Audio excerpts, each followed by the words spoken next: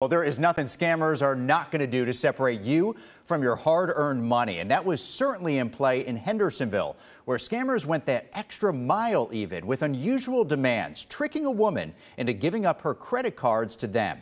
Andy Cordan had a chance to speak to that woman and has a warning for all of us tonight. Andy? That's right, Mark. I did speak to her. Now, she's intelligent. She's also embarrassed because she fell for a crazy scam that, looking back, had many red flags, and she agreed to talk to me today, but she is fearful of reprisal, so we've agreed to alter her voice. From the very beginning, this banking fraud has ostensible legitimacy, starting with the first call, a spoofed phone number that appears to be from the fraud department of the woman's own bank, claiming unauthorized use of her credit cards. So they had enough identifiable information on me to make me feel like that they really were legit. They were telling me all these charges were taking place and that they were stopping the process of stopping them. But the thing was, they wouldn't let me off the phone. They kept me on the phone the whole time. So then he started telling me that my tip had been compromised. The case becomes even more unusual when the scammers insist on picking up the allegedly defective credit cards at her home mailbox. I told him initially that I was not going to do that. Then he transferred me to his supervisor.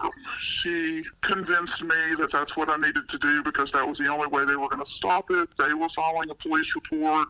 When the alleged courier arrives wearing a mask in an older model Prius with dark windows and black rims, the woman knows that something is seriously wrong.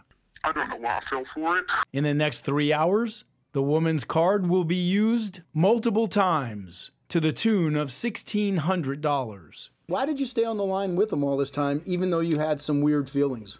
Because they kept telling me they were stopping all these things as I was talking to them and that I needed to stay on the line. I don't know. I don't know. On the surface, it sounds like, how could you fall for this? But once you tell your story, they're really, really good con artists. They were very smart. They knew exactly what they were doing. My advice would be go to the bank, call the 1-800 number on the back of your debit card, hang up on them. If you feel insecure about it, just hang up on whoever it is. And the woman tells me that her financial institution is working with her to cover that loss. Send it back to you, Mark. Well, hopefully they can help her out. Andy, thank you. Hendersonville police say they're going to be using a number of different investigative tools to try and identify the people who came to that victim's home.